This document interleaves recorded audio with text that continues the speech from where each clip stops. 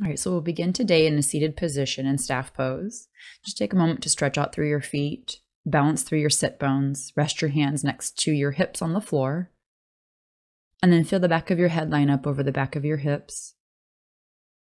Feel your heart line up over your pelvis, and then feel your core engage.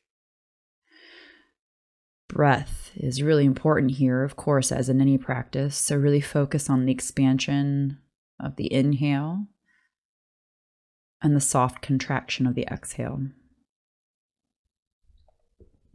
You're welcome to incorporate Ujjayi breath or your natural breath with a focus on equal rounds of breath. So inhale and exhale equally. Use your next exhale to start to hinge forward into Paschimottanasana, seated forward fold. You can inch your hands out slowly with each passing breath, and again focusing on making the breaths equal. And maybe even eventually focusing on that exhale being slightly longer than the inhale. With your back side of your body a little bit more open and expanded, focus on breathing into the back of your body, into the back ribs. A soft bend in your knees is welcome here if you feel like there's too much pull on your back, or if this pose is just simply too intense at the beginning of class. Also, any props are welcome throughout the rest of the class. We'll probably be using a couple blocks coming forward into an arm balance that we're going to do. It might be helpful to have 2 blocks.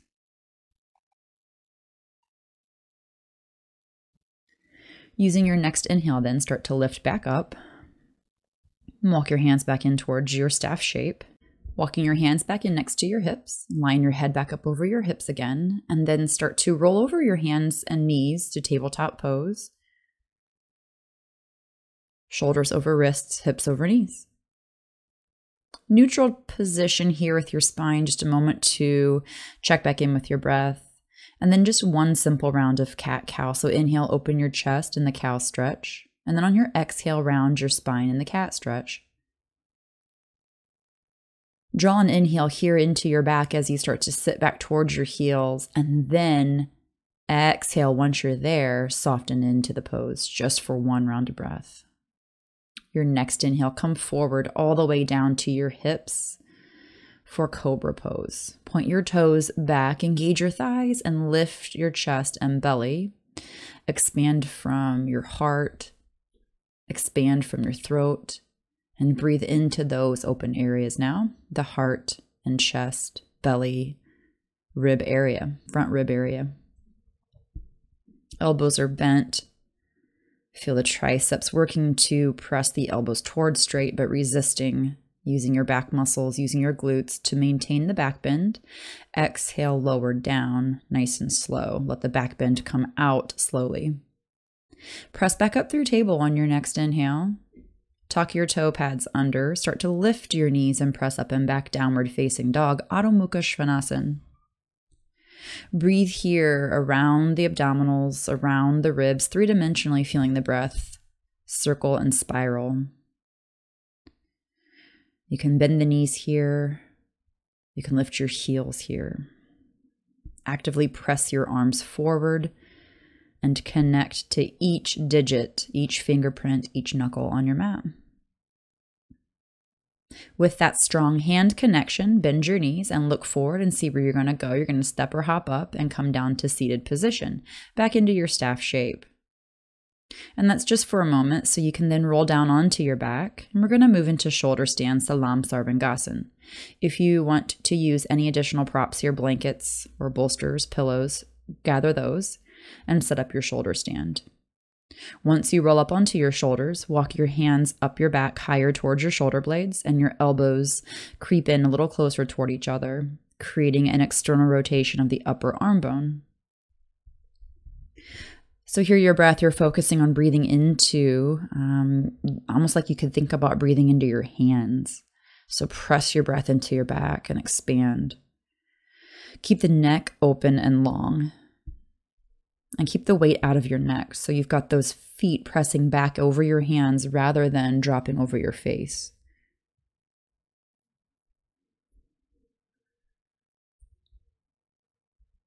And then we're going to transition this into plow pose in just a moment. So as you're exhaling, let your feet fall overhead. Then if your toes land comfortably on the floor, you can interlace your fingers behind your back and lower your arms down to the ground. But again, you're using those shoulders and your arms as the main weight, foundational support of this pose, not your neck, not your head. And if your toes are on the floor or on a block or stool over your head, press into the floor with your feet. Press into the block or the chair, whatever you're using under your feet, and engage your thighs. Engage your thigh muscles.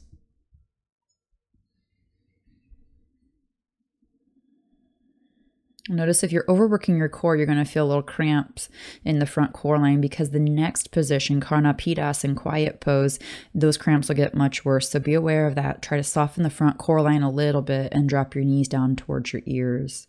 Or another alternative would be to drop your knees towards your forehead. And if it's too intense to keep your hands in the mudra behind you, you could take your hands back up to your back for extra support. And here, breathe into that back. Breathe into the open space of your back. Okay, flatten out your palms on the floor, widen out your arms so you can roll down to your hips, legs up in the air for just a moment. Then once you feel your sacrum land, bend your knees and take your feet to the floor. Cross your ankles here and let your knees drop open. It's kind of like bound angle, but it's easy seated. And then lift up to your elbows and start to scoot your head in closer to your butt until you get your entire spine off the floor and the top of your head on the mat for fish Matsyasana. Your hands can come down and stretch towards your thighs. You could also keep your elbows on the floor for extra support. And then a block under your head is another really good modification here if you can't quite get your head to the floor. But your head should be pushing into something, creating the space in the front of your body that you can breathe into. And trying to keep that breath even, remembering that exhale can slightly be a little longer. Inhale, use your elbows to lift your head and come back down to the floor. And exhale there. So the next transition I'm going to take is Chakrasana. It's a backwards roll into Chaturanga. You're welcome to come up to seated and step back into plank pose and take Chaturanga. And then from your Chaturanga, inhale into Cobra or upward facing dog. Right, use your next exhale then to come over to hands and knees back into tabletop pose. Resituate yourself on your mat if you got off of it there for a second. Back into table. Just for a breath or two here. Kind of like staff pose, just grounding. Then lower back down to your hips. We're going to move into locust. Hands come back behind you with your fingertips still on the floor. Lift your feet, lift your chest, lift your chin. And then you can feel your fingers continuously stretching back until you lift your ribs even off the floor. Look up to the ceiling. Adding on, if you'd like to grab your ankles for bow, Mayurasana, or you can stick with locust. Keep pressing back with your feet if you've got locust. If you've got hands to feet, still pressing back with your feet, but now you've got a connection there. So you're pulling your shoulders open with your feet pressing back. Exhale to come down out of it. Take as long as you need on your belly to resituate and then back up into tabletop pose. Come up into a kneeling position. Then next, back bend, Ustrasana. So if you need a blanket under your knees, pad up your knees. Separate your knees as much as you need before you take your hands back to your heels or hands to a couple blocks on either side of your feet. Maybe hands are on the hips, like you're sticking your hands in your pockets. And your hips are lifting up, chest is lifting up. One big inhale here. Keep your chin drawing in so your head isn't flopping back. Exhale, and then on your next inhale, press into your knees and pull up with your core. All right, come back hips to heels, hands back on the floor so you can slowly transition back into a seated position without freaking out your low back. Back into staff pose, Dandasana. Again, hands on the floor. Feel the grounding of your hands, grounding of the backs of your sit bones. And then lower yourself down slowly to your back. All right, another back bend here. We're going to take Urdhva Dhanurasana. Hands on the floor, or if you've got blocks, you could put your hands on 2 blocks. You could stick the blocks against the wall so they don't slide. You could also lift your heels or place your feet on 2 blocks and then press into the floor or the blocks that you're using and press your shoulders back over your wrists. Widen out your feet as much as you need to open up the space in your low back. You work towards straight-ish arms. The knees remain bent, knees over your ankles. This pose, you don't have to stay very long, so bend your elbows chin to chest and lower slowly back down to the floor. And let your sacrum rest on the ground. Your knees can rest together or apart. Relax your inner thighs. And then we're going to come back up to seated. You can roll up to seated or press up. And we're going to move into a seated forward fold. The first one will be Janu Shirshasana. So I'm going to have my left leg straight. Right foot comes up to the inside of my left thigh. Right knee is bent out towards the side of the room. Let your right hip fall back as far as you need in order to fold out over your left leg, allowing your left sit bone to scoot back behind you. Feel that rotation in your left hip. There's action in your right leg as well, so you're pressing the bent right knee away from you. And you're stretching your chest, top of your head, your breath towards your left big toe. However you can imagine that energetic stretch towards the left foot. Good. Inhale to come up out of this first side of Janu Shirshasana. Straighten out the right leg. Set your left leg into Janu Shirshasana, head of the knee pose. Left foot inside of your right thigh. And when you fold over your right leg again, let the right sit bone stretch back and let that left knee move open as much as you need in order to facilitate that movement, that rotation in the hips. And then again, stretching your sternum towards your right foot. Use a block under your head if you feel like you want to rest your forehead, but your shin is way too far away. Breathe into the back side of your body here. And feel that space, the breath taking up all the space that you're creating here. And that'll help calm down your nervous system in this forward fold. And then on your next inhale, start to lift up. Lift your head up and take your right ankle and left ankle together, crossing ankles in a seated position. Just a moment of seated nothing, just being here. Follow your breath. Notice the space between the breath. Notice the length of each breath. We're going to move into an arm balance next. So the prep is to practice chaturanga. So right here, I'm going to lean into my chaturanga arms and shoot my feet back. So I would say revisit that for a few moments, or you could move on to the next option I'm going to give you. So I'm going to work through a series of progressions of Mayurasana peacock pose. So that was just one. You can sit in easy seated and shoot back chaturanga. The next is to start to work the hand placement. So you've got to flip your fingers back and walk them in between your legs, pinkies together, elbows in your stomach. Feet go back into an elbow plank.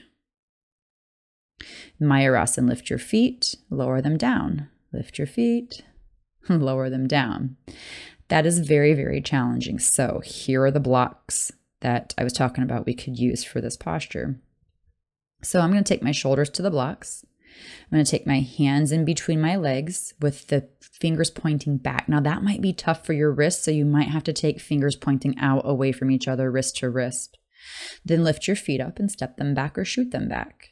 And then play with here, lifting your shoulders off the floor, or lifting one foot off shoulders off the blocks, or 1 foot off the floor. And you can think of it as a teeter-totter back and forth. So you can hold one leg, lower it, and hold the other leg. Make sure your elbows are squeezing in together towards your belly button. All right, so that's another option that you can play with. Knees come down. And then you can sit back and stretch your wrists, actually. So this is another little thing to play with. If you think wrist mobility is what's holding you up here with the wrist stretch, you can have your fingers pointing back.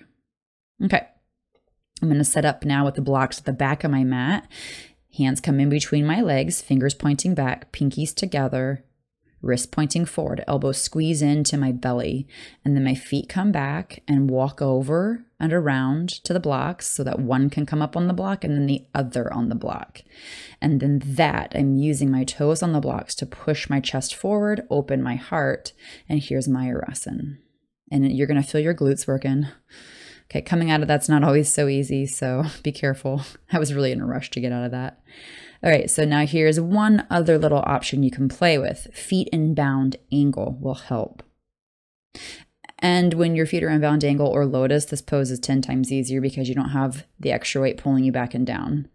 So as soon as I straighten my legs back, I go down. All right, so play with that. And then when you're finished child's pose, you can rewind and revisit any of those options at any point in time or skip it. You know, these are your practices, so make wise decisions. But when you are finished, you're going to, after child's pose, after a nice rest in child's pose, come back to a seated position. And again, just take as long there as you need until you find your calm. We're going to then move into Gomukhasana cow face. You can wrap your right leg over the top of your left leg and shoestring your legs up. You can take your heels in closer or out farther away. Play with it. Left arm up above head, right arm down below. For Gomukhasana arms, you're also welcome to skip the arms here. If you're hooking your fingers, hook the pads of your fingers and the thumbs just kind of wrap around the pinkies. Then if your hands don't connect, maybe you use a strap or you can use your shirt to grab onto. If you're using the cow face arms, press your head gently back into your arm, internally rotate your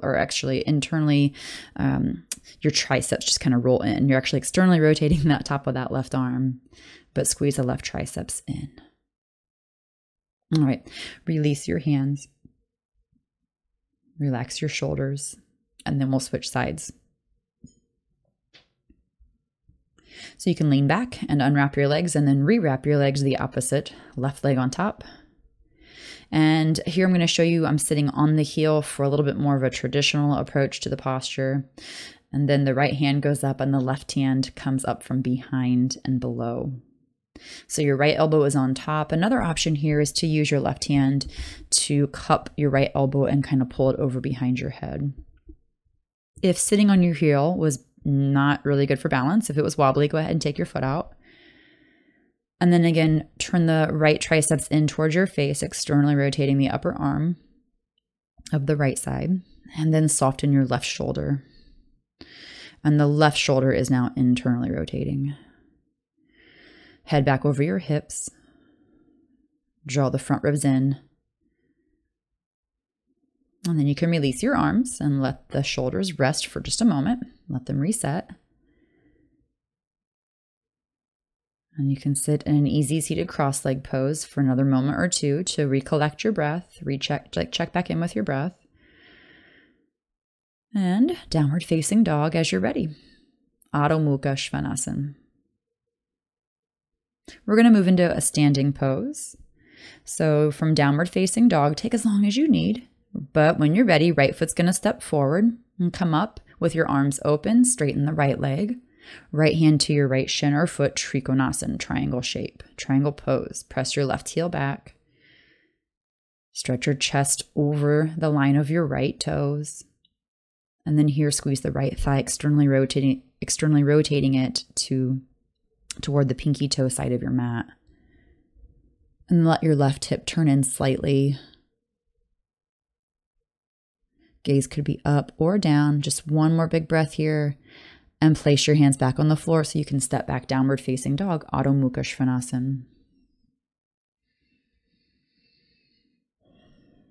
Catch that breath, balance it out, lengthen your exhale slightly longer, and then step forward with your next breath. Left foot steps.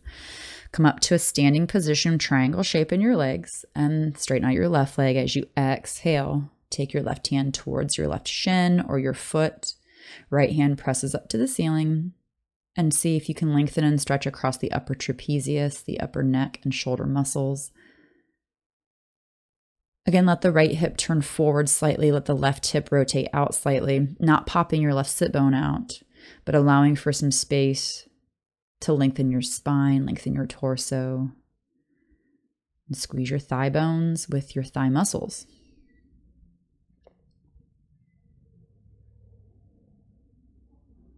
Okay, inhale and then exhale, hands back to the floor. Step directly back to downward facing dog, Adho Mukha Svanasana. And again, find that breath, breathing from your belly, expanding three-dimensionally around the torso. Lift your sit bones, look forward, and then step or hop up to seated. You can jump through if you'd like. We're going to take a twist. So cross your right ankle over the outside of your left knee, and then wrap your left heel up around your right hip, Ardha Matsyendrasana, half Lord of the Fishes. You can hug with your left arm, you can hook, or you can bind. Right hand can stay on the floor behind you, or you can take your right hand and hook it around your left inner thigh. Squeeze your right thigh towards your left ribs, and your left ribs rotate into your left thigh. As that rotation is happening, use your back muscles to lengthen your chest up to the ceiling without using your shoulders. You use your back and your core muscles. And then again here, breathe right into that open right side. Okay, unhook your arms, and then we'll set up for the second side. A moment in staff pose just to untwist, so there's not any residual twisting left over from the first side when we move into the second. Okay, wrap your right heel up around your left hip, and then your left ankle hooks on the outside of your right thigh. Right knee should be pointing straight forward, and the left knee should be up to the ceiling. Again, you're squeezing your right ribs in towards your left thigh and not letting your left foot open, or your left knee open out, so the left foot is flat on the floor. And then again, either hooking or hugging your arm or binding. Notice if there's a collapse in the right ribs, and try to space out those right ribs a little bit more. You've got to use your deep, deep core muscles for that, the spinal muscles. Keep the left thigh squeezing into the right ribs. That'll keep your left hip from falling back excessively. It can definitely rotate, but not too much. We don't want the twist to come from the hips. There's mobility in your hips, but that's not the initiation of the twist. Good, one more big smooth inhale here, and then you can release. Uncross your legs, exhale, staff pose.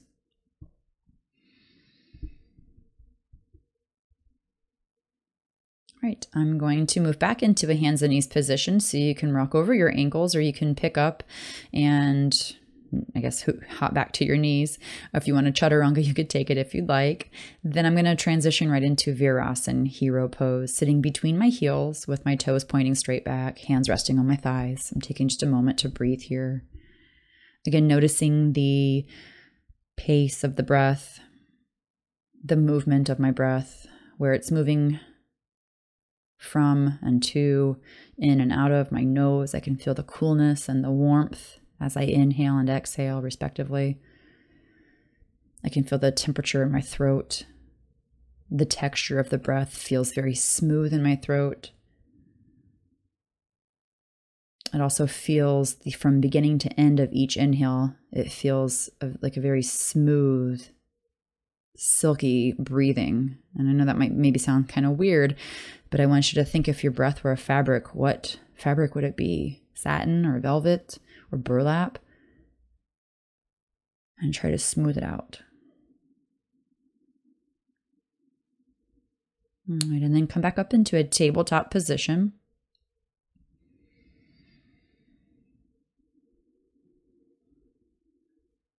And just for a moment, let your knees relax, let your hips come out of that stretch, and then sit back over your feet.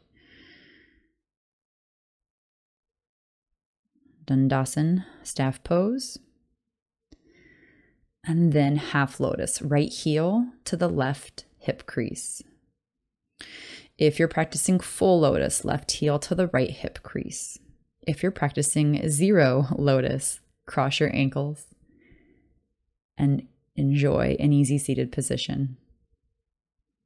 I'm going to forward fold here with a bind, Baddha Padmasana. So I'm going to take my left hand around to my left foot, and I can stay there with right hand on the right knee and just work that bind.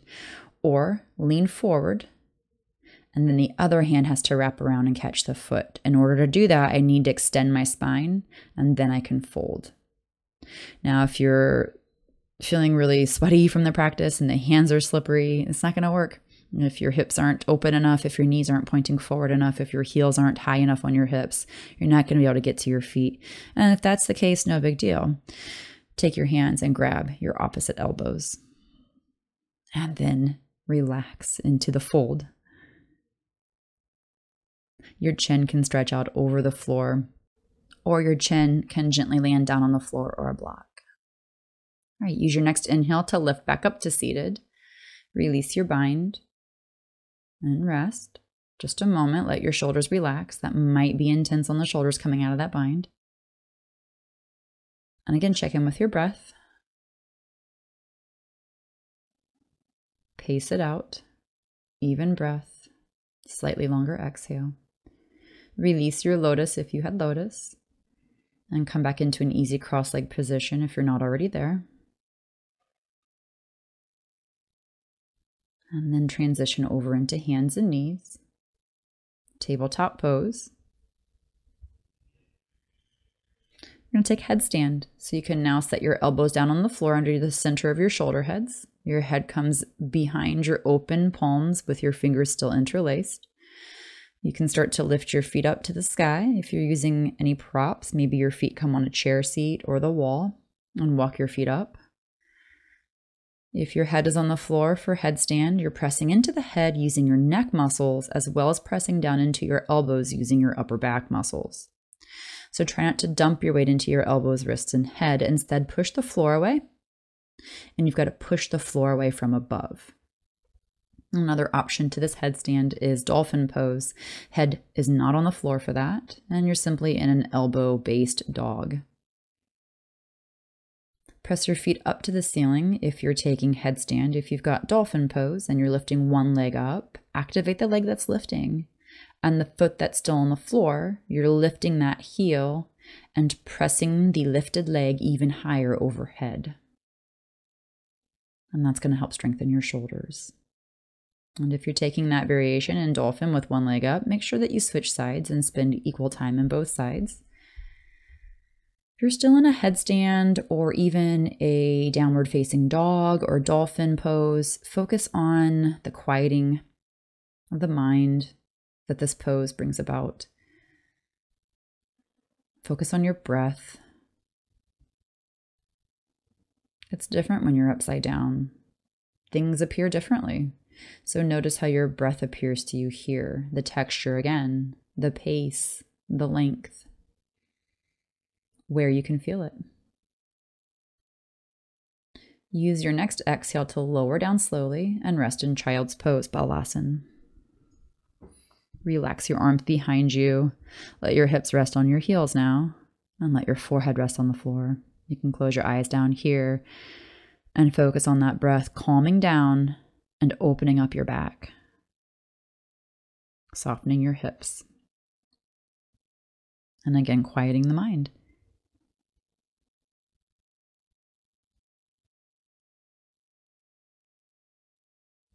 All right, we're going to come back up to seated, so you can use your hands back on the floor and roll up to an upright position. Again, cross your ankles and come back over to a seated pose. So you can set up for boat, half boat actually, Ardha Navasana. Balancing on your sacrum, lift your head, lift your shoulders, and hollow out the front of your body. Chin towards chest, gaze to your feet, stretch your arms forward. Feel how strong this pose is, but how easy it is for you. So you don't feel shorter or more contracted, you feel more powerful. You feel a sudden burst of energy right before Shavasana, which I think is super cool to do, because now when you lower down, exhale, let everything go, you can feel your breath, the spike in the energy. You can feel the effort from the half boat you just did, but you can feel that effort slowly fading away into calm, peaceful, even breath. So it's more relaxing now, but you can feel the path that it takes to get there. And with that progression from that energizing breath into this relaxing breath, you can feel some body parts start to relax. So fingers and toes, your legs, your shoulders, your arms, your core. You can feel a sinking into the floor, breath by breath, and more support from the floor. Let the floor just hold you. Let the back of your body get heavy, and let the front of your body be light and soft, supported by the back, supported by the ground. And with each breath, you feel the connection to the ground in different parts of your body, from your head down to your feet. You feel the lightness above and the soft, steady support, stability, firm, yet gentle below.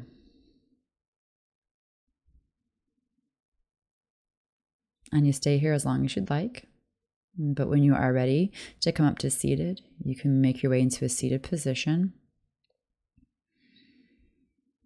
Start by putting your feet on the floor first and maybe staying there for an extra few rounds of breath. And if you're still resting, take your time.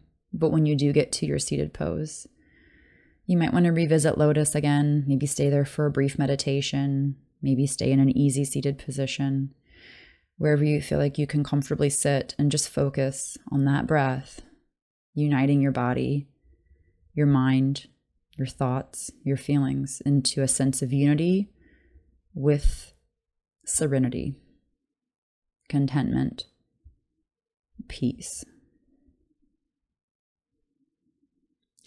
When you end your practice, take a moment to bow to you.